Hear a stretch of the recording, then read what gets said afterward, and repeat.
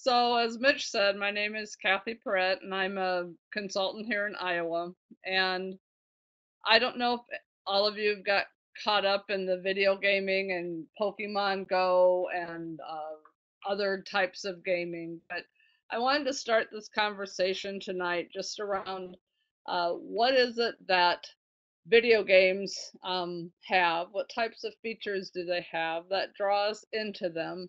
And by us, I mean students and ourselves. I saw an awful lot of adults running around with their phones this summer, and I was not one of them, so I'm not even sure what they were catching, but I know the craze was quite popular.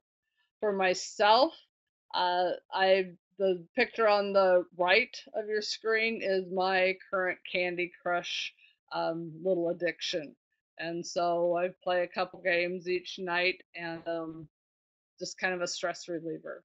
So if you're able to get into triads and dyads or the instant messaging feature of Shindig, if you could just talk a few minutes, and I'm not going to be able to hear you, uh, what draws students and adults into these video games, and what features keep us engaged in the games? Um, have that quick conversation, and then we can see if we can get on with some of the content here. And Mitch, I'm not really seeing anything except my screen now.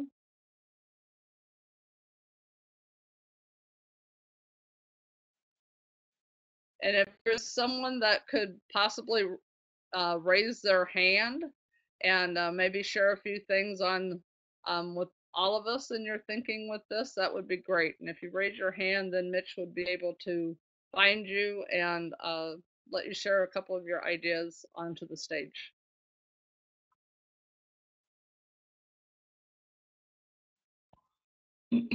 Okay, Valea.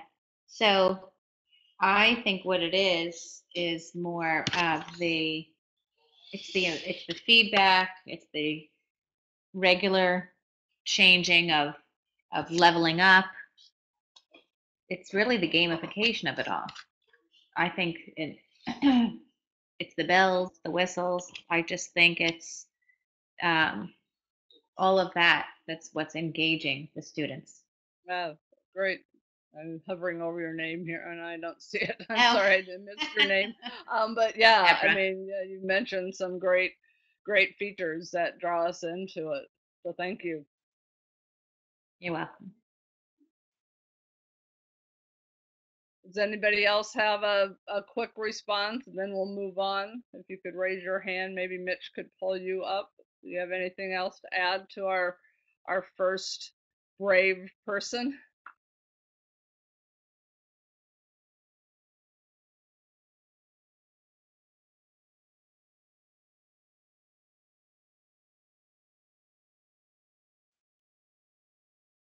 We'll go on to just pop over to slide 5, please, Mitch. So my fascination with all of this came about in about 2011 when Angry Birds came out, and I had heard Jim Knight talk about. He talks about formative assessment as one of his big four. So he talked about this whole notion of what do video games have in them that are drawing us to it. And Mitch had dropped in my blog post of back in 2011 at the beginning of the chat, and perhaps we can get that out to you again. But I started to take a look at this, and I was reassured this week when I had the opportunity to see John Hattie at a workshop in Iowa. He also commented on the fact that video games have these features that we need to try to get into our classrooms. Uh, and so our students' brains are wired for that instant gratification, but so are we. I mean, we can send a text message and we expect a instant text message back.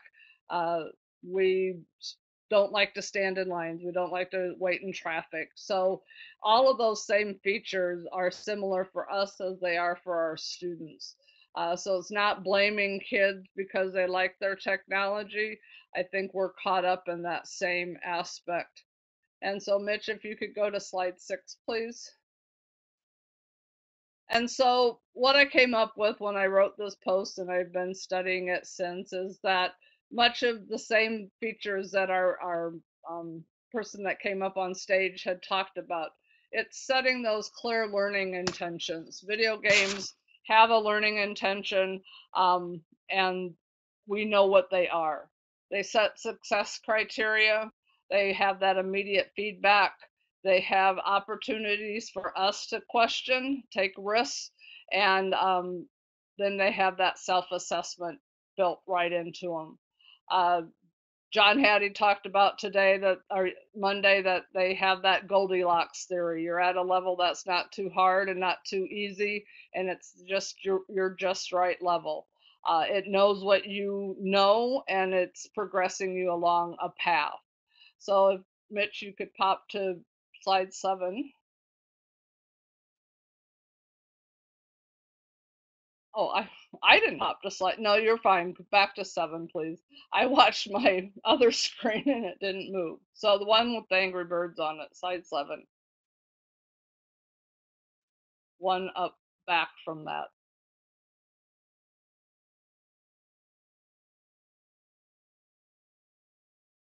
Or is there no way you can go back to the one previous? Well, picture, if you may, if you've played the game of Angry Birds, there's a setup in which there's a structure and there's some little pigs and there's a bird in the slingshot. And so the game is set up so that you know exactly now what to do. You know that you have to knock down that structure and smash those little pigs and move on to the next level. So that's that learning intention. You know what your success criteria are. You know that in order to be successful, you have to complete that level. The same is true in the classroom, that we need those areas where the students are building in those success criteria, helping us build them. So my background's in reading, so I think about the times when we built rubrics together. Uh, that way, we studied mentored texts and then we built the rubrics together, and then the students knew what they needed to do as they moved ahead in their writing.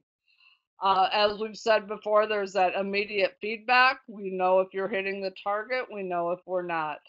And we know that there's some effective questioning. Uh, if I'm playing this game, I am going to question whether, and I know you can't see the screen, but whether I'm flinging that bird to the correct area or not, that it's going to break the structure. And I can continually self assess. So the slide that you're seeing right now is my little acronym of GAME. And so if we involve our students in the collection of their data, they're gathering that information. Whatever types of formative assessment that we have, we are gathering information. The teacher can analyze it, and we should involve students to analyze that data.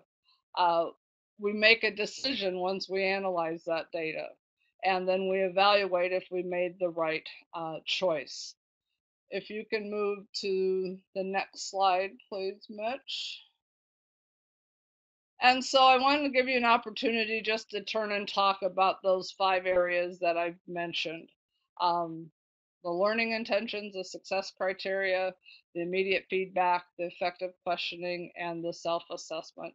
Have a brief conversation with somebody, a triad or a dyad, or in the instant message feature. And in a few minutes, we'll ask for somebody to come up on stage and perhaps provide your own type of information.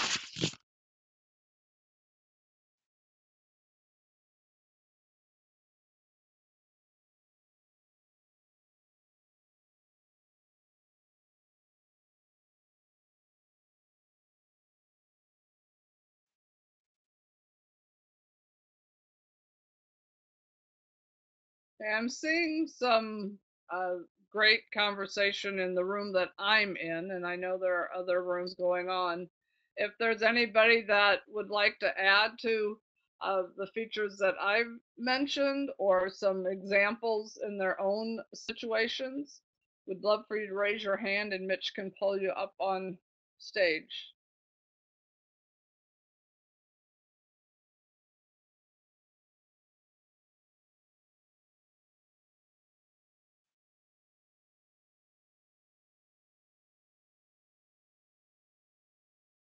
Well, we'll move on.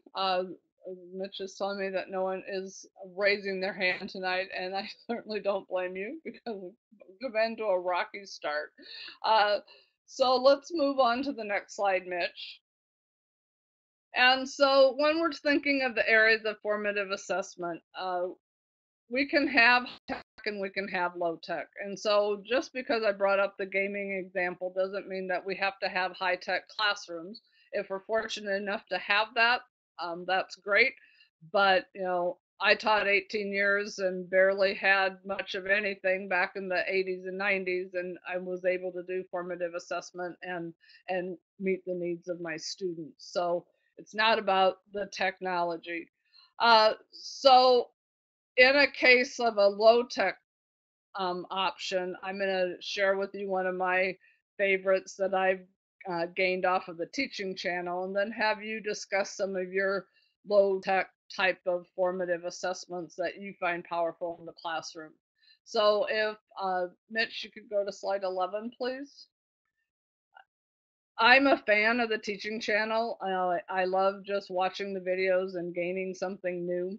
I met with one teacher a couple of years ago that he has a habit every day where he watches something off of the teaching channel and gains a new idea, a new perspective, a new strategy to try out in the classroom. And so this one was brought to my attention. It's called My Favorite No. And so imagine probably upper elementary, middle school, high school type of setting where you've asked students to possibly solve some type of a problem and more of an expanded problem. Give each student a note card.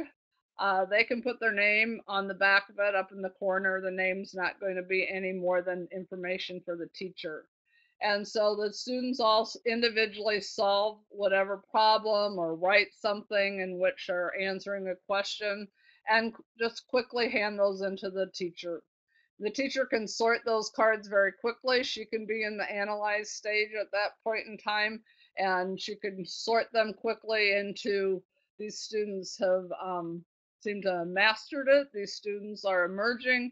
These students haven't quite grasped the concept yet.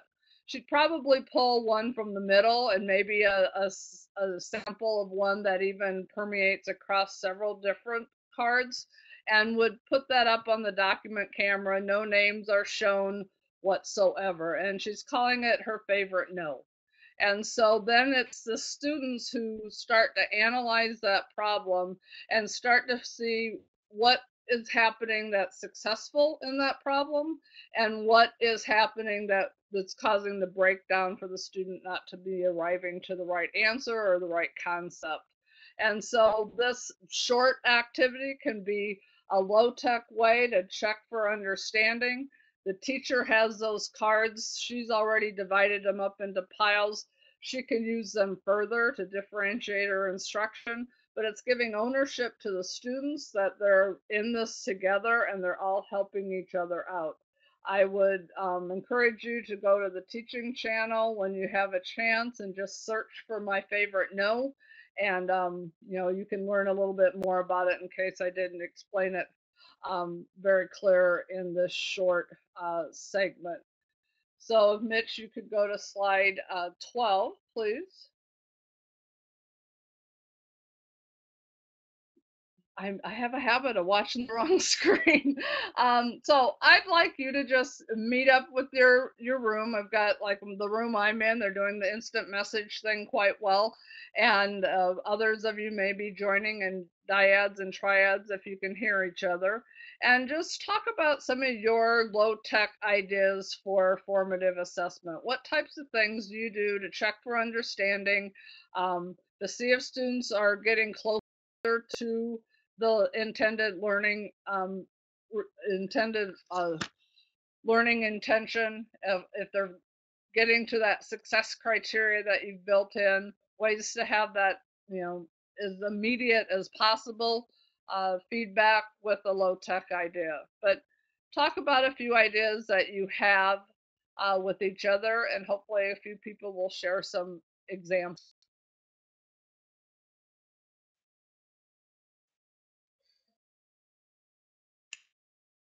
Okay, I'm going to try talking one more time and see if you all can hear me. If you can't hear me, raise your hand. I'm getting a text that actually my sound is coming through right now. So, okay, good. Okay, thank you very much. And I am so sorry about technical issues. You can lower your hands now because I think we're going to ask for a volunteer in a few minutes to come up on stage. So I'm going to stop my broadcast.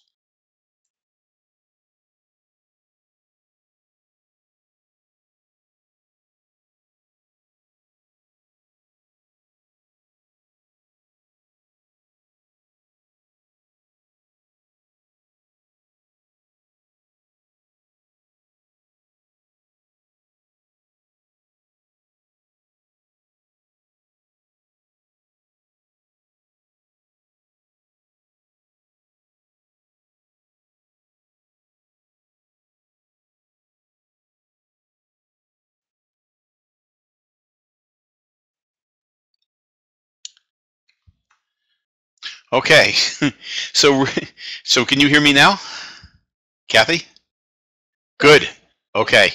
So, I did the whole intro on how to use Shindig, but I guess it was silent. So I'm sorry, but I guess people have gotten the hang of it. Um, and this would be a good time to probably again ask for a volunteer to come up on stage. So it would be great if somebody could raise their hand, then I can bring myself down and somebody could come up and you could discuss low tech methods for giving feedback that's motivational. So, um, please, somebody click on the raise hand button underneath your avatar, and um, let's see if we can. In the meantime, you went through a few yourself, Kathy. What are a couple other low tech methods that you've used? Oh, there's a hand raised. Okay, Eve is volunteering to come up. So let me bring myself down. Although Eve doesn't have a webcam, so let's see if she can talk. 1 second. Welcome to Shin. Can can you hear me? Can you hear Yes, me? Eve. Oh, great, good. I'm actually Yes. covering my. I'm in my pajamas, which is why I covered my little web camera there. Low tech. We do a sort of a game in our classroom called Back to Back Yes, where the kids have dry erase boards and markers. I mean, we've certainly done it with iPads before, where the kids themselves they to back, they're paired up, and you ask them questions. They write the answers on the board and have to check their answer with their partner. If they got it right, they have to high five and say yes. If not, they have to discuss why they didn't get it right. The kids love playing it. It gets them up and moving, and it gives them a chance to talk about their answers. So that's one of my low tech things. Yep. That's great. Thank you, Eve.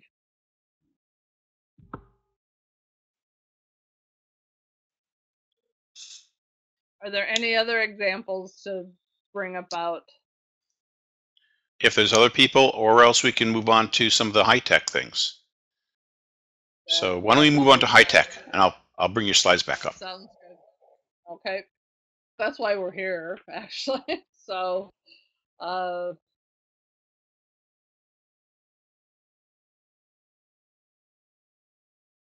you're going to go through all the slides. Those, yeah, the class 4 one. Yeah, there you go. So one of the reasons why we actually are here is to highlight class flow and thank them for the opportunity to connect with you this evening. But if you're not familiar with class flow, I highly encourage you to check it out. The number one word that teachers love is that it is free. And I think that Classful then respects teachers and honors their expertise by providing such a great tool that is at no cost. And with ClassFlow, you can create interactive lessons. If your students have devices, so whether it's 1-to-1 or you have 2-to-1 or you have a small group to one device, you can use this to interact with students throughout a lesson by providing multiple different ways to check for understanding. So if you pop to the next slide, Mitch. In this slide, and I know it's small, is there any way that they can see it bigger, or can they not? Well, there you go. If you, it, ClassFlow has a variety of different types of assessments built right in. So you have that choice matrix. We have a closed procedure. So you're giving them a paragraph and taking out certain words. A creative response where they're actually typing in or writing in their answer, their idea. Now my chat box is covering up half the things here. I'll look up here. They can load an image and label it. They can do a Likert scale. They can do a longer text. They can do some matching, math formula, multiple choice, short text, sorting, true, false. So within a lesson, you can embed these types of short assessments, short check for understandings, engaging your students throughout the lesson. You can send different questions, different things to different students. So it's a tool that you can very much differentiate the needs of your class. So if you pop to the next slide, Mitch. And then the great thing about it is that it can score some of these areas instantaneously. Now, some of them, like the text in which they have to write an answer, a teacher might have to scan that and determine, which place the student is at. But if this was a class of 3 students, imagine a class of your 25 students in your classroom. But at a quick glance, you can determine in question number 1, all the students seem to be meeting the success criteria. I believe the same was the number 6. They were all meeting the success criteria. Something's happening then with question number 4. It could be the student's response. It could be the way the question was worded.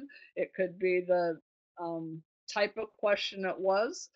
So those are things that are teacher determined, and you would know which direction to go with your next lessons based on the data that you're getting. But it's a way to engage your students that bring in all those gaming features that we've talked about earlier and utilizing them in an atmosphere that helps students move through that continuum of learning, just like a video game. I know there are other tools out there besides ClassFlow. I'd love for you, if you in your instant messaging or your dyads or triads, to either talk about your experiences possibly with ClassFlow. I know we have some ClassFlow ambassadors in the room, uh, or what are other high-tech types of tools that you use in the classroom that help engage student in the area of formative assessment. Would love for you to have that conversation so that we can just share out some of those tools or your experiences with ClassFlow.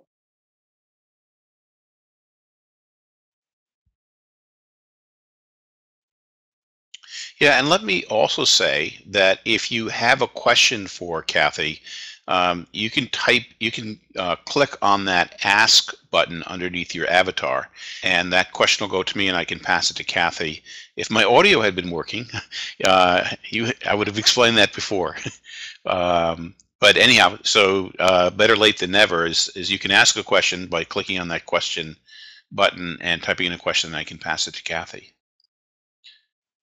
And Kathy, are you looking for some volunteers to come up on stage now? Or are you looking for... If they're ready. Okay. If they have some different high-tech types of tools that they want to share, or any experience with ClassFlow in particular, or if they have some questions about ClassFlow. Okay. And I'll pull myself down in any case and get your slides back up, and then we can go to the next slide also.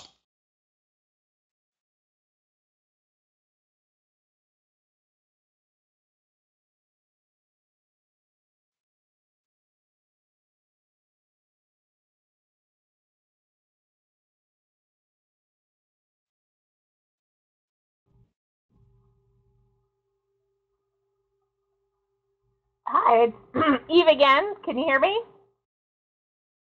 Yes, Eve. Thank you.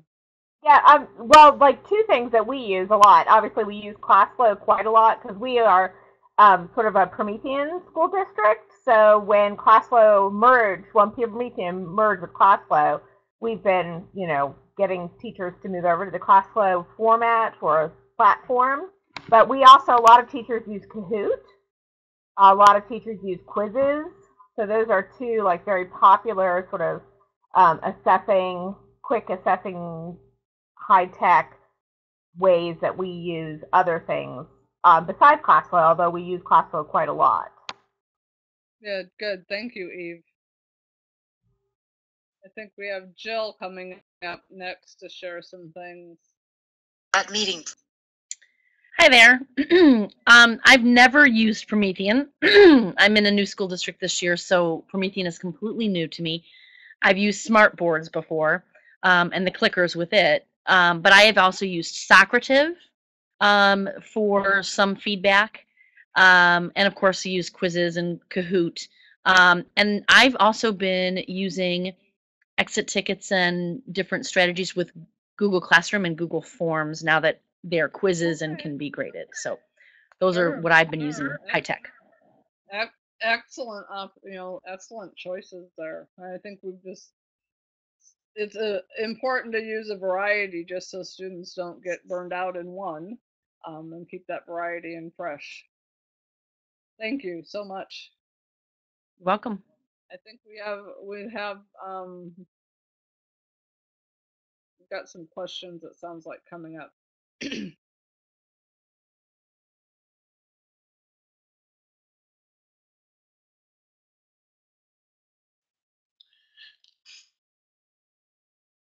So I was going to bring Patrice up, but it looked like she was muted. So I'm going to ask the questions for Sure. Patrice and Christina. So Christina Johnson asked, how do you get the students to all take the assessment? I mean, In ClassFlow. Yes, in ClassFlow. And I hope I'm answering this correctly because I'm a new ambassador as well and learning the ropes. But what I have seen is there's a teacher set of cards, and then there are some student cards, and you can move those student cards over to the students' actual devices and send them the assessment that way. So that it goes from your device to their device, floating in the cloud, and the students then are able to see the answer, okay, or see the question. And Christine, if that didn't answer your question, feel free to elaborate and ask it again. And then Patrice Scott asked, can you use ClassFlow with Google Forms? I see Bethany is popping into yes, Bethany is popping into my chat, but yes, she's saying yes, you can integrate them, and she also is saying that it works great with smart boards and any interactive whiteboard. My suggestion is popping through some of the various different training materials that ClassFlow has. And working through it. And what's great about it is anytime you're in ClassFlow, there's a little help icon up in the upper right hand corner, and pop them a question and help is on the way. Or there is a community area where many of us who are ambassadors frequent a lot. So when there's a question that comes up, just pop it right there in that community, and someone's going to be right with you with your question. Okay, and then Ken also raised his hand, so I'm going to bring myself down and bring Ken up. Perfect.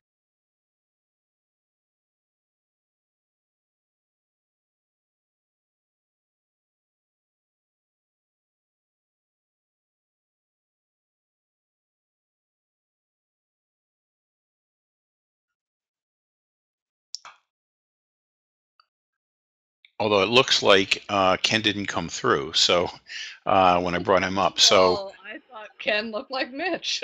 Right. So I'll just say, Rosanna asked a question: does ClassFlow have any games already built in? Bethany, can you answer that? Pop something in my chat. And then, so we're waiting for Bethany.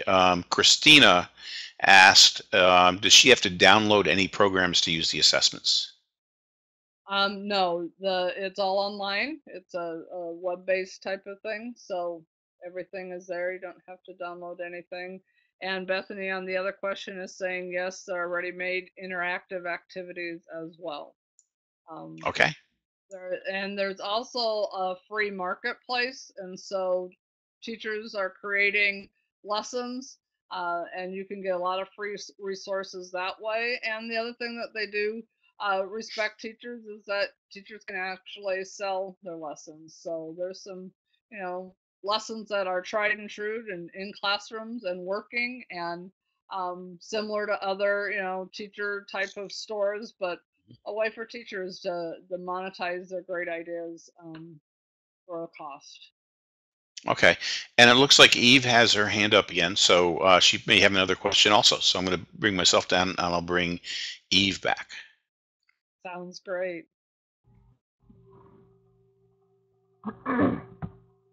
I was just going to add that, yes, that ClassFlow has got a lot of great, they have like word searches and flashcards and all kinds of things built into it. I know I did a lesson that's in the marketplace that anybody can search for, and it was for a user built-in flashcard gaming sort of type thing for sight words, and it's just very easy to use. So I would definitely recommend it with it. I've given a class just recently, an entire assessment on the solar system, which I also put in the marketplace for free. So if anybody's looking to assess their class, but the kids had to circle what planet was, Jupiter, etc., and they really enjoyed it. So, Oh, awesome. Which I like all those little those like before when I was doing it, online assessments is always usually just boring multiple choice. So I like all of the different options that we have in that sort of ClassFlow system. So it's not just, it's, you got drop downs, drag and drops, you've got his notes and all that stuff. So I just thought I would contribute. Right. No, that's excellent, Eve. Thank you. And yes, I mean, with so many choices, a teacher can really think about what it is that they want to assess, because we all know, I mean, building an assessment and checking for students' understanding it's rocket science, just like all of teaching is.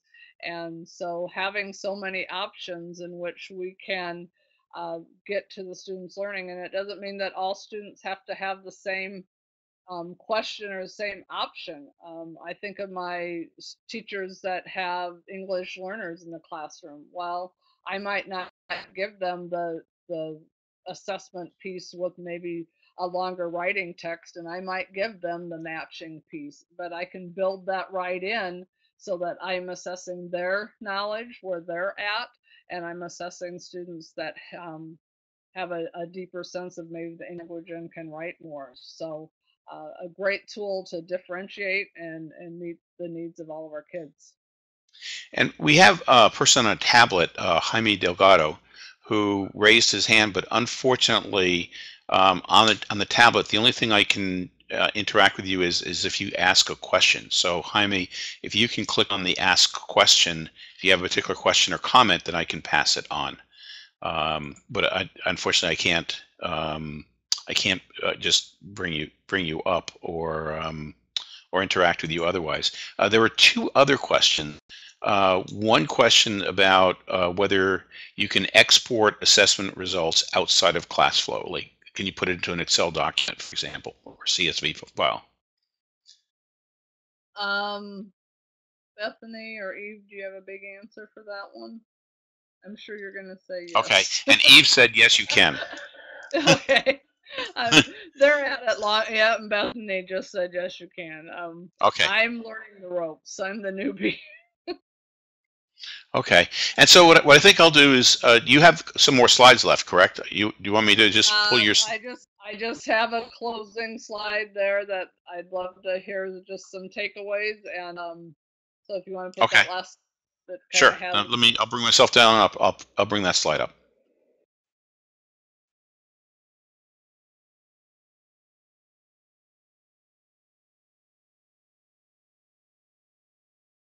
And so really this last slide here is just, again, showing the different pieces that I kind of dug out of video games, the learning intentions, the success criteria, and so forth, and my acronym of GAME.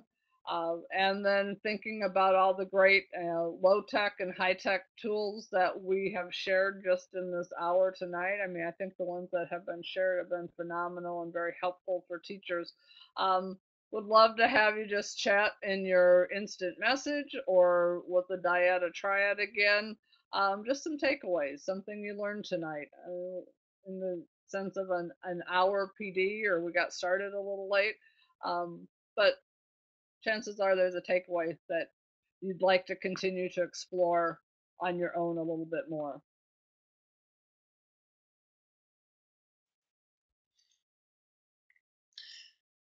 And so why people are hopefully putting their takeaways into either the chat window, or you could put it, even though it says technically ask a question, you could put it into the question area, and in which case I can pass it on to Kathy.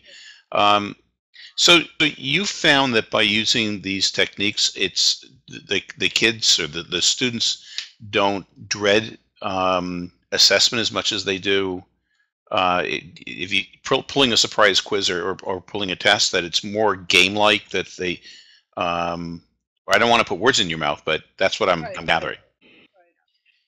Well, and I think it really goes back to that learning intentions and success criteria that we talked about. I mean, we've got to be clear on those, and I don't even know if I shared in the beginning with John Hattie's research, but he talked again on Monday about teacher clarity. And so when John has studied he's done a meta-analysis and figured out the effect size of many different things.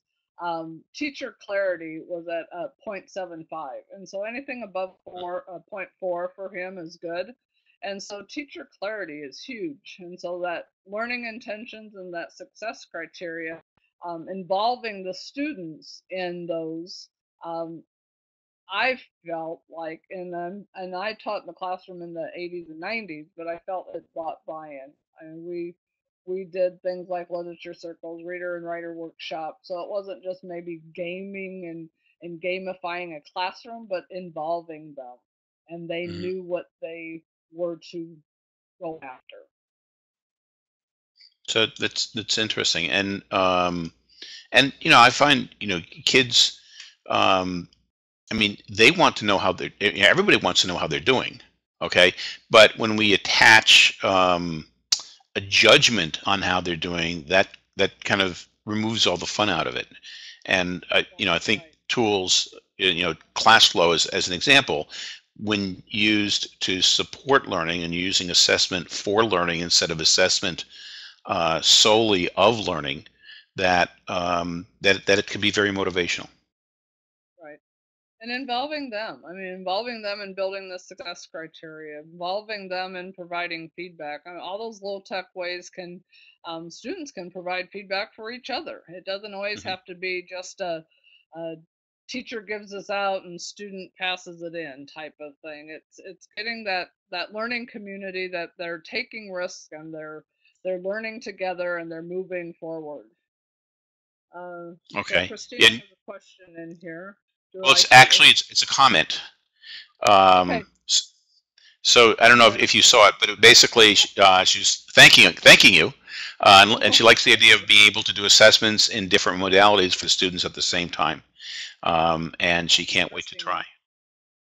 Well, good, thank you so much. Okay, so again, I have to apologize for my evidently technical issues when getting started, and I'm usually the one who's troubleshooting, so I'm not used to being the one who is having the technical. Right. Well, you're glad it wasn't you, but and normally I have a backup PC, but I actually lent my backup to my dad, so this was it. But it eventually came on. So thank you all for hanging in there. It's it's just after 9 right now. We're going to have a transcript of, or actually we'll have an archive of this session that we'll put up on the website along with Kathy's slides. And in her slides is the contact information for Kathy.